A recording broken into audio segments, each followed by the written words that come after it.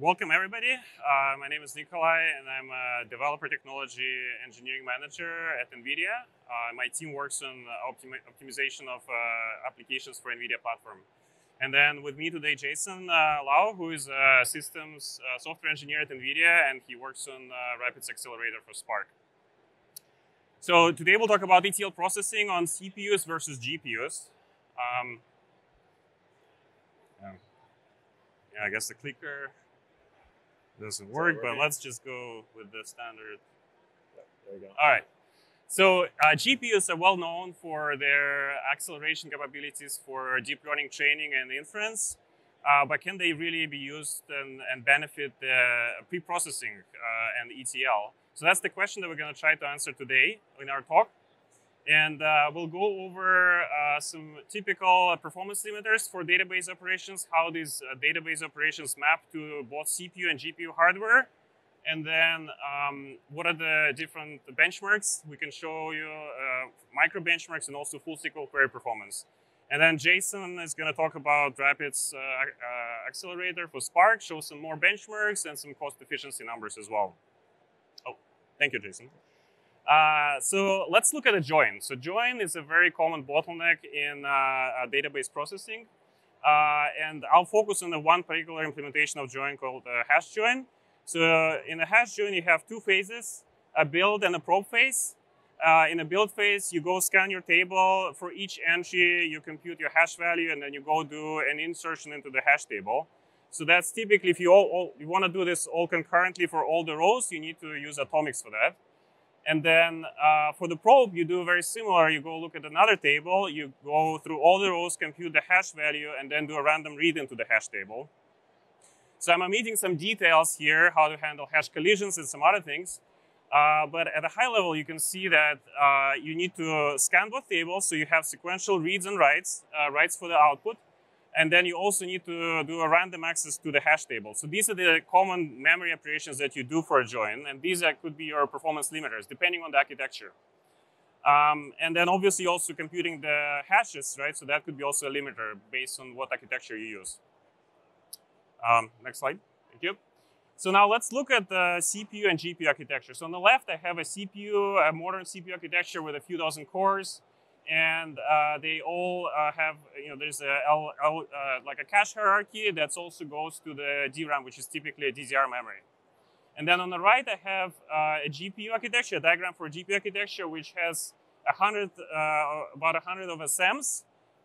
We call them streaming multiprocessors. They all connected through a crossbar to L2 and then to the high bandwidth memory. And now the biggest difference between CPU and GPU is that on the GPU, each SM can actually do many operations at the same time. So for example, on a Hopper GPU, it can do, if we're computing integer, right, hash functions and everything, it can do about 64 integer operations per clock, each of these SM units. So the biggest difference is that you have a lot more parallel computing you could do on the GPU versus on the CPU. And that's also how can we actually saturate our high bandwidth memories, because you need to have a lot of load in flight to get the high bandwidth memory, achieve that. And then the CPU is, the GPU is connected over the PCIe bus to the CPU memory as well, so you can access it that way. So next slide.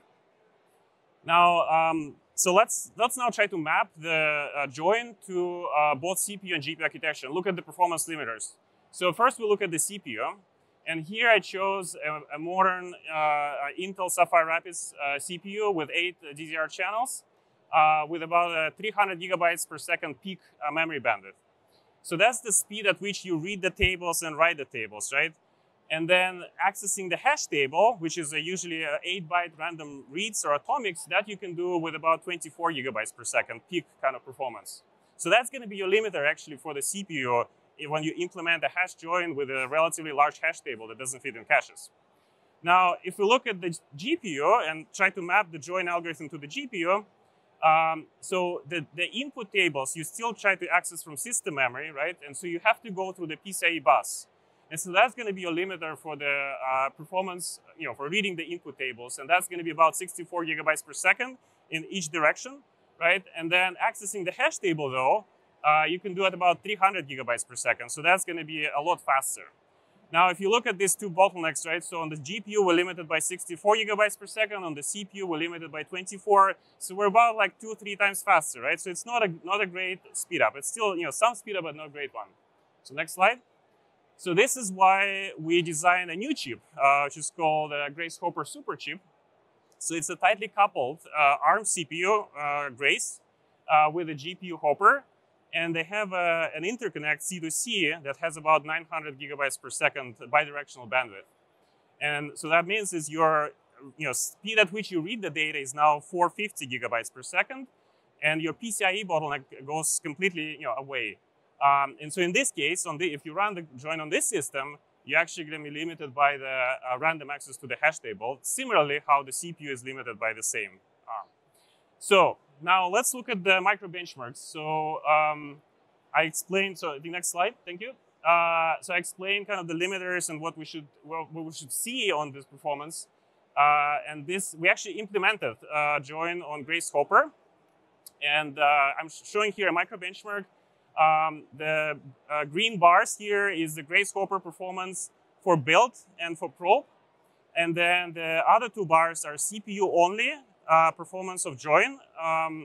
And these are projections, right? So I just took the peak numbers for CPU, for Sapphire Rapids, and for Grace, and just projected what the best performance could look like, right?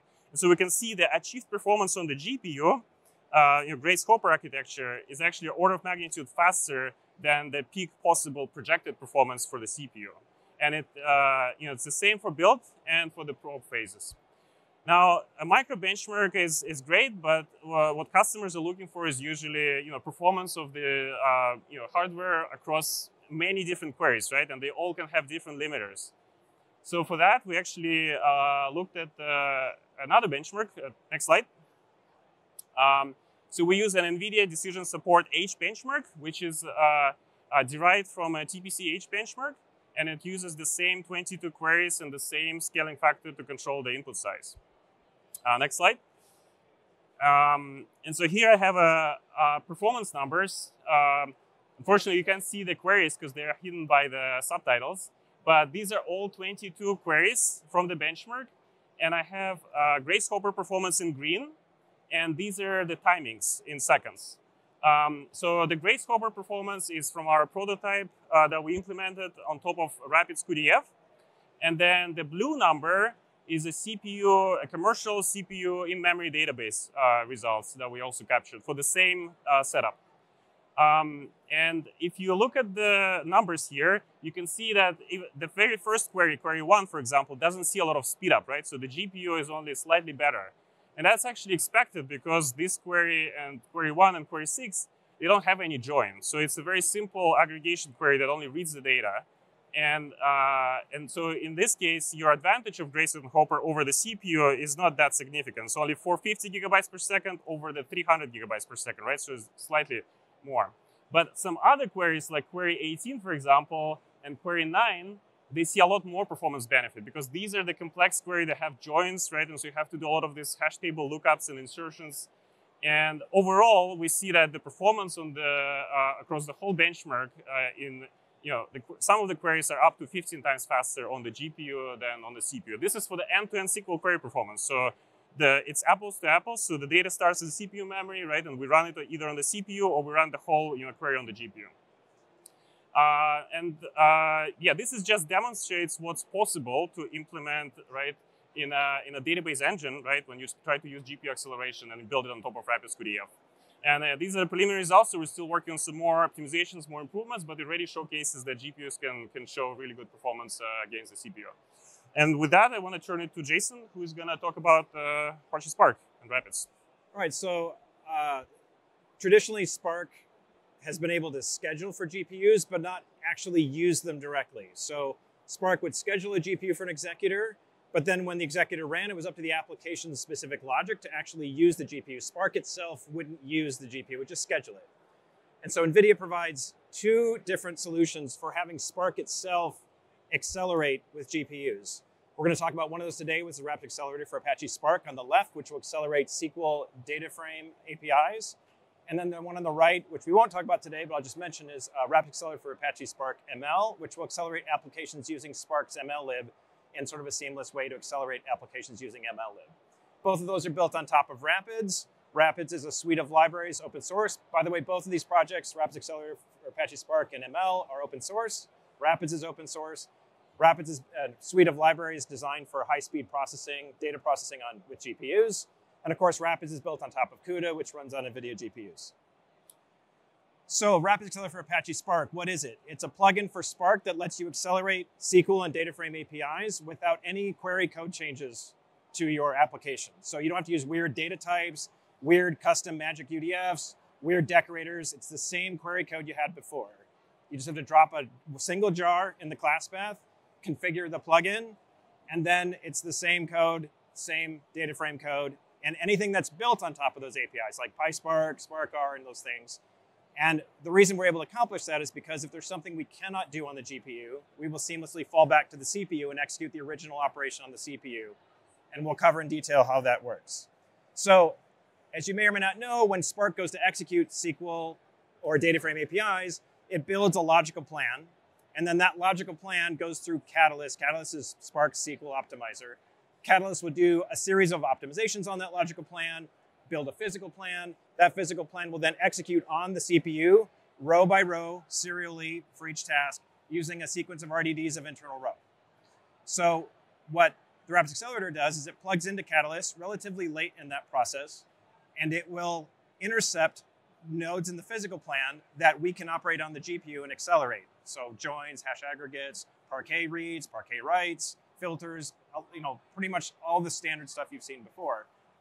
And those execute as RDDs of columnar batch. So we're not doing serial processing. We're doing parallel processing of many thousands of rows at the same time. Because again, that's the power of the GPU, right? In the time it takes us to compute one of the rows, we've computed thousands of rows. And that's where you get the speed up from the GPU. Again, going into benchmarks, this is specifically with the RAPIDS Accelerator. This is, again, drop-in plugin for Spark. This is with NDS, which is our TPC-DS-derived benchmark. TPC-DS is a very famous benchmark in the Spark community. It's what's traditionally used to benchmark Spark. It's the exact same queries as TPC-DS. We did not modify the queries. It was some execution scripts that were modified. Therefore, it's not technically TPC-DS, but in the sake of full transparency, there's a URL at the bottom. This is all open source on GitHub, what our benchmark is. If you want to replicate NDS, the code is there. You can replicate these benchmarks. So the first benchmark was run on AWS EC2. This was Spark, Apache Spark 3.4.1, using Parquet data scale factor 3K, which is the 3 terabyte data scale factor, and the data was stored in S3. So on the left, we've got 8 CPU nodes using R6ID8X large. On the right, G6 nodes, and you can see the details there. It's partially obscured by the captions, I apologize, of the stats on those nodes and their costs. And notably, the G6 nodes have a single L4 NVIDIA GPU on each node. So there's 8 GPUs to leverage for this cluster. Again, sake of full transparency, these are the configurations for both the CPU and GPU that we used. Notable changes here is there's a file cache that we provide in the RAPIDS Accelerator. We turn that on for this. There is a larger max partition bytes we use for the GPU. Why would we do that? That's because, again, we want to give a lot of data to the GPU. The GPU gets opportunities for parallelism with more data, bigger speedups. So we use a larger partition size for max partition bytes. We have a custom shuffle manager because, again, since the data is being primarily processed on the GPU, the CPUs are relatively idle. We leverage that idle CPU time in our shuffle manager to accelerate the shuffle itself. And then we also use pin memory to accelerate the data transfers between the CPU and the GPU. These are the results of that. And again, a lot of people think, okay, GPUs can make my stuff go faster, but I'm going to have to pay for that. And it does make it go faster, right? So this is like 5.8 times faster for this workload. We did not run an analyze command or a pre-cache. We didn't preload the data in any way. This was cold data sitting in S3, and we ran the queries. There were no stats that were built up to make it run faster in one case or the other. So it's about 5.8 times faster, but again, it's a lot cheaper, 85% reduction in cost. And that's again showing that you can use GPUs if you want to save cost and you don't want to go faster, you can still save cost. Because a lot of people in ETL, they're really cost sensitive. And GPUs, despite them having sort of a price associated with them, you can actually get cost savings with GPUs with ETL. We also did a benchmark with Gluten and Velox, which is a native vectorized engine that's open source available for Spark. This was run on our NVIDIA EGX servers. This was an 8-node server. You can see the stats of that here. And we basically ran it same machine, same cluster, either using the GPU or not. So that was the comparison done here. Again, these are the configs that we used for reference. Everyone wants to take a screenshot. I'm not going to spend too long on this one. All right. And then these were the results. And so the GPU was approximately about 3 times faster wall clock time. And this is a breakdown of like the top 5 queries. We weren't faster on every single query. The overall we were, right? But like there were some queries were a little bit slower. Some we were significantly faster. For example, query 67, can't quite see it there. The one where we got the almost 12 times speed up, that was a windowing query. Large windows tended to funnel the data just a few tasks, and we were able to use the power of the GPU to basically just brute force that window algorithm. It gets lots of parallelism opportunities, goes really fast there. So we get some significant speedups. So going back to what Nikolai talked about, Grace Hopper, we also benchmarked on Grace Hopper at GH200. This was a 10-node cluster. We got stats on the cluster, Grace 72 cores, H100, super high speed NVLink coherent interconnect there. Again, here's the configurations we used for that. One of the things you might notice, we used relatively small amount of executor memory, and that's because we arguably should have on the other ones as well. It's because the data is not being processed in the JVM heap like it traditionally is. It's being processed in GPU memory. So even though we're doing relatively large scales here, we don't have to bear the brunt of those large scales in the heap like is traditionally done with Spark. And these were the results on Grace Hopper. So what we did here is we benchmarked it, and you can't quite see it at the bottom. We basically swept along scale. So we started with the left with 3 terabytes. 3 terabytes executed in 3.7 minutes on this 10-node cluster. We then did 10 terabytes, 30 terabytes, and 100 terabytes on the same 10-node cluster with the same configs. And so you can see here that we're doing 100 terabytes in a 10-node cluster in about 50 minutes. And here you can see the scaling trend. So again, normalizing the scale for 3 terabytes and scaling up there. See, as we add 10 times the amount of the data, we're doing about 5 times the amount of time. We do 33 times the amount of data. It's just under 14 times the amount of time. And so you get this sort of sublinear scaling effect. So, and that is just about all the time we have for a lightning talk. So I wish we'd tell you a lot more, but a lightning talk's all we have for the format. But what I want to do is make sure you take away just kind of a key thing here is that a lot of people don't realize that you can use GPUs for ETL. They're like, okay, GPUs are amazing for machine learning, and that is true. But they're thinking, well, ETL, it's not fixed with data. It's not matrix multiplication. So you know, it's variable size, it's messy, like CSV or JSON or Parquet. It's not going to be good for that. And you know, as Nikolai talked about with joins, there's sort of inherent architectural advantages we have when doing things like hash joins. And we can handle things like variable size strings, structs, maps, arrays. Those are all being done with this accelerator. And so the main takeaway for here is to make sure you understand that you can use GPUs for ETL, and it can be cost savings. It's not just, I want to go faster no matter what the cost. I'm all about cost savings. You can achieve those cost savings with GPUs. And with that, I'd like to thank you for coming. If you have any questions, Nikolai and I will be in the back, and we'd be happy to take any questions in the back. Thank you for coming.